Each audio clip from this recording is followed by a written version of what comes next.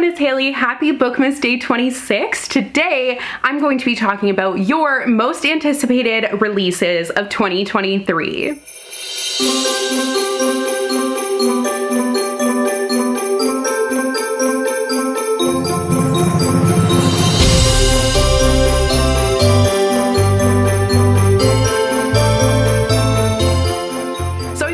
A Merry Christmas yesterday, or if you don't celebrate, you just had a good Sunday. I am super excited for today's video because it's one that I thought of last year when I was doing my first your favorite books of the year video. I was like, how fun would it be to see what books you guys are looking forward to the most? And boy was it ever.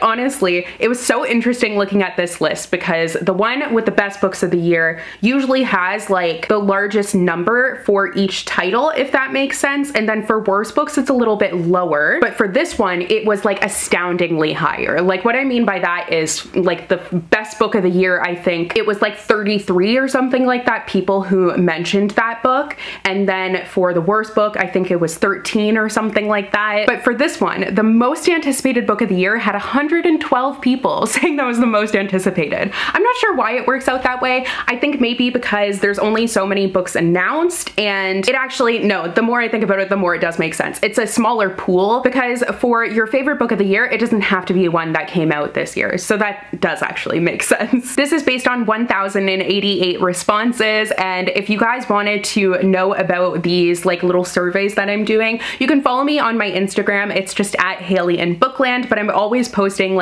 different things for videos there, different question boxes and everything. And you also can subscribe to my YouTube channel and click that notification bell so you will be notified whenever I post. I'll post on communities when I do stuff like this, but I also post new videos multiple times a week, and also am posting a new video every single day in December, so you don't want to miss any of those. But let's just get into the list. So I'm going to be counting down, and I have 16 books to talk about. I'll be counting down from the one that was mentioned the least in terms of this list up to the one that was mentioned the most, and it is a very wide range of 10 to 112. I'm just baffled by that 112. So your 16th most anticipated book of the year is Spare by Prince Harry. I know this has been super anticipated just in general by the whole population of the world mostly, so I'm not surprised to see it on this list. If you don't know, this is actually a nonfiction title, which is not something I usually see very often on lists like this,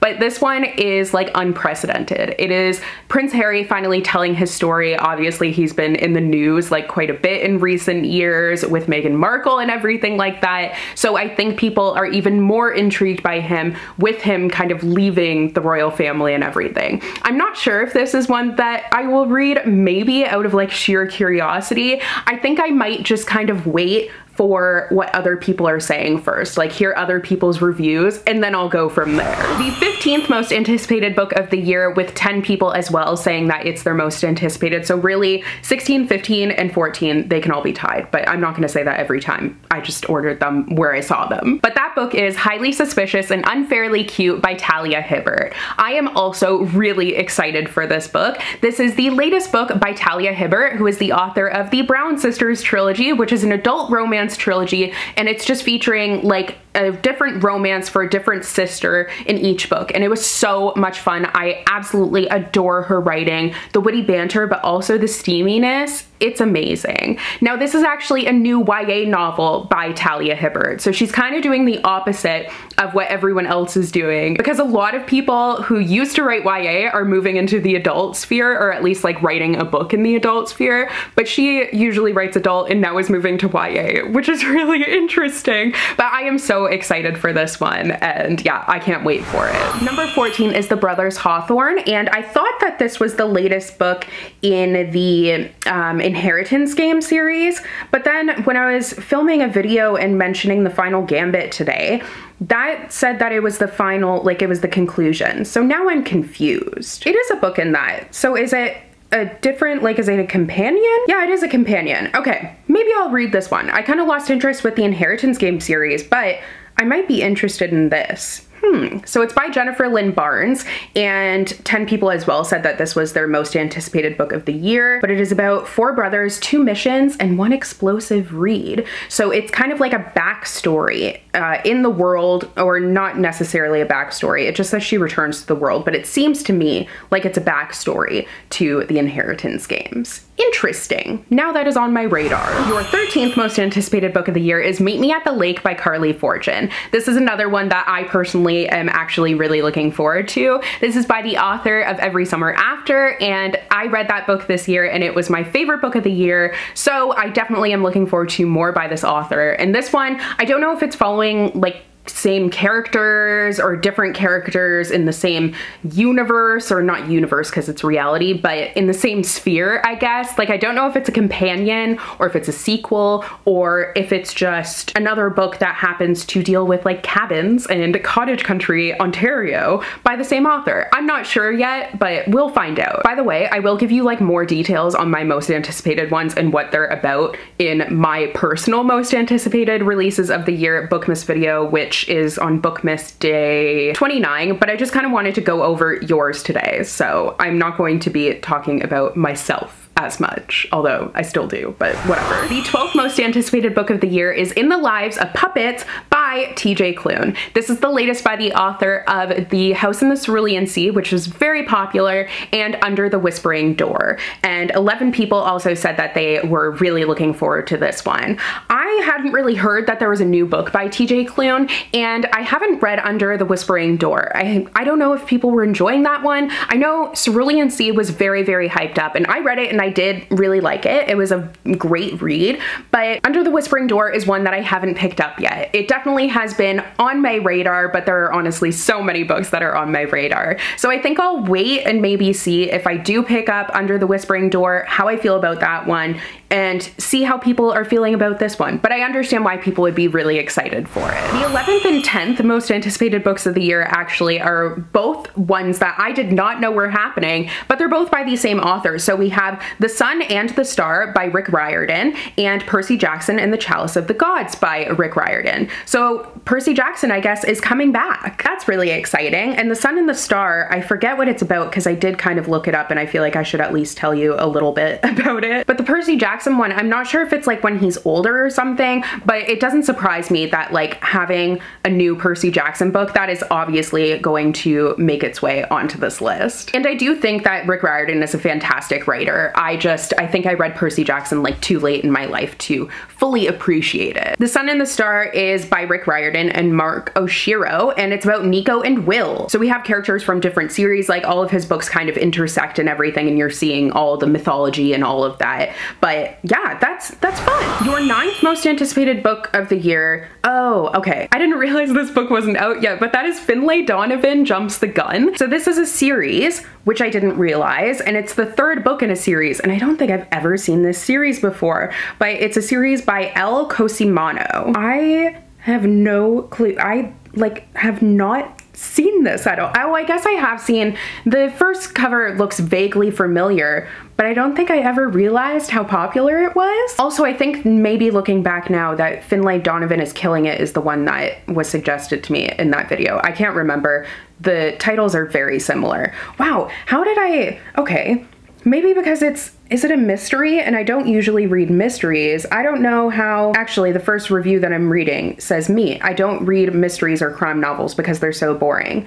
Me reading this book. Oh my god, I love this book so much. It's so good. Okay, so maybe I should give this one a go. It has a 4.05 average rating. It has like 87,000 ratings. Interesting. I think I've missed something. But with that being said, I understand why so many of you said you were looking forward to this release. The 8th most anticipated book of the year is One of Us is Back by Karen M. McManus. This is the latest by the author of One of Us is Lying, which came out a couple years ago. And that one was really popular when it came out. A lot of people have loved this series. I thought it was fine, but like I just was talking about, I'm not a huge fan of mystery books, but it doesn't surprise me that like people are looking forward to another book by this author. I'm not sure if this exactly is like a sequel or if it's just in the same world. I'm kind of thinking it's a sequel based on the title. Your 7th most anticipated book of the year is A Day of Fallen Night by Samantha Shannon. Samantha Shannon is the author of The Bone Season and then that like really, really big book that everyone was talking about, and I got a copy actually when I went to Book Expo / BookCon that year,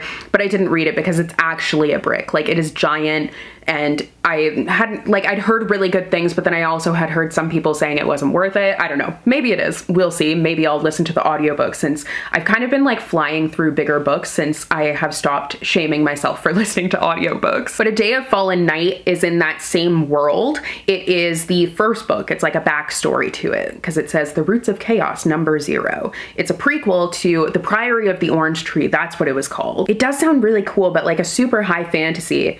It's one, I don't know if I'm gonna be able to get myself to focus for that long when it's like, so, I don't know. I like my fantasies to be shorter usually, but that being said, there are some longer ones that I've liked, but 0% surprised to see this one on here, because I know like when Priory of the Orange Tree and actually The Bone Season came out, they were both very hyped up. Your 6th most anticipated book of the year is The Stolen Heir by Hailey Black. 23 of you said this was your most anticipated book of the year. Hailey Black is very much beloved. She is the author of The Cruel Prince. I am kind of surprised to see this one this high on the list, because I think her last release I hadn't heard all that much about, and if I did hear about it, it wasn't really the best things. I think that one was The Book of Night, and that was an adult fantasy by her. But maybe The Stolen Heir, I guess The Stolen Heir makes sense because it is a book that is in the world of The Cruel Prince, so it's not something like entirely different. People love The Cruel Prince, they love the characters. I thought it was fine, like I liked it. Definitely didn't like it as much as everyone else, but it does make sense knowing all of that, why this one would be on here. Your 5th most anticipated book of the year is one that I'm super pumped for as well, once again, and that is Heartstopper Volume 5 by Alice Oseman. Heartstopper, you know, like it is just such a sweet and cozy series. It is graphic novels, but it's actually like a webtoon, but then comes out as graphic novels, and this will be the 5th volume, and I've read all of them and loved them. There's a Netflix adaptation. I haven't watched it yet, but Heartstopper was one of like your best books of the year. It is a super hyped up series, and there's a reason for that. It is so cute. Number 4 is once again one that is kind of surprising to me, because this is an author that had 2 books actually on the Your Worst Books of the Year video. However, I guess it was also like there was a book by her on the best books I read this year according to Goodreads video. But anyways, that is Love Theoretically by Ali Hazelwood. 28 of you said that this was your most anticipated release of 2023, and I'm hoping that it doesn't let people down. I know the main complaint that I've kind of seen is that she writes kind of the same characters or the same story. I've only read one of her books, so I can't really comment on that. I'm not necessarily sure if it's just something where like she's found a formula or a niche that works for her and is continuing to write it. I really don't know, but I will probably pick this one up. I mean, depending on how I feel about Love on the Brain, but this is once again a STEMinist rom-com, as she calls them, and it's always nice to have new novels featuring women in STEM and smart women. And I'm just kind of hoping, because I know something she really likes to write about is where the woman is like described as so small all the time, and then the guy is described as like so big. So we'll see if this also has that. Maybe it should be the reverse. That would be fun. Now, getting to the top 3 most anticipated releases of the year according to you. Number 3 is Hellbent by Leigh Bardugo. This is where the numbers kind of start to skyrocket. I mean, it's been in the 20s, like nearly 30s, but it starts to get quite high. So 57 of you said that Hellbent was your most anticipated release, and this is actually the sequel to Ninth House. I wanted to call it something else, but Ninth House is what that book is called. I read Ninth House and I enjoyed it. I love Leigh Bardugo. She's one of my favorite writers of all time. Ninth House just wasn't my favorite. It is very different than what she usually writes, so I think it was just kind of a taste thing. However, I did think it was good. Ninth House is like the Alex Stern series, so this is the 2nd book, and it's definitely highly anticipated. Not surprised to see this on here at all, because people love Leigh Bardugo, and for good reason. She is fantastic. But the Ninth House series, I know, was very hyped up, and then people kind of had mixed feelings on it because it is like very jarring. However, a lot of people really enjoyed it, so I'm just happy that, you know, she's still killing the game. Your 2nd most anticipated release of the year is Chain of Thorns by Cassandra Clare. This is the next book. I can't keep track of how many there are. I have kind of stopped keeping track. I used to know when I was working at the bookstore because obviously like I would see all of them, but now I have no idea. But it's the Chain of Iron series, the latest by Cassandra Clare. Cassandra Clare is the author of the Shadowhunter universe, all of those books, and I feel like I haven't heard as much about her books as you used to. I don't think they've really picked up on the TikTok craze, or maybe I've kind of been missing it, but she used to be very, very popular and obviously still is. It's just like not as much as before. But 88 of you said that this was your most anticipated release of the year, which doesn't surprise me because I mean, there are obviously still a lot of people out there who love her. It's just, I don't think she's really gotten that like TikTok where it's absolutely inescapable level. But she used to be like on YouTube, so she kind of still is. It's just there's so much like hype for some other books that it's hard to sift through all of that. And finally, your most anticipated release of 2023, with 112 people saying they were looking forward to this book, is The Happy Place by Emily Henry. Not surprised, but also thrilled to see this book on here. I also am a lover of Emily Henry. I just think that anything she writes at this point, I'm going to love, and I'm definitely going to read it. I have yet to be disappointed, knock on wood, because like I don't want to be let down by anything that she writes. I actually haven't looked at what this one is about. I'm not sure, like usually her characters have kind of a literary connection, and I haven't seen if this one has that because I was curious what she would do next for a literary connection. It honestly was just one that I automatically like added to my TBR and pre-ordered because I knew it was something that I was going to want immediately. So I don't think that this one has a literary element to it, which is fine, but it's about a couple who broke up months ago and they make a pact to pretend to still be together for their annual week-long vacation with their best friends. Ooh, interesting. Okay, I already love this. They broke up 6 months ago, but they don't tell their friends, right? So then they find themselves sharing the largest bedroom at this cottage that they get away to with their best friends. Oh my god, this sounds so good. Also, I love like a good cottage beachy read. Oh, I cannot wait for that one. And obviously neither can you guys. Okay, so those are all of your most anticipated releases of 2023. This is the last video that I'm doing with that Google form, but thank you guys so much for filling it out. It is so helpful and I love doing these videos. I love hearing what you guys are excited about, what you guys are reading, because it's way more interesting to hear like other people's opinions every now and again, even though it is my channel. I don't want to just like talk about my opinions because I mean, it's just my taste, right? So having other people who like other things is really nice. Like the Cassandra Clare, I'm not all that excited for because I've stopped reading the series a long time ago actually, but I know a lot of you guys are. So it's fun to just kind of talk about those things. But thank you guys so much for watching today's video. I hope you enjoyed. Tomorrow is Bookmas Day 27 and I will be talking about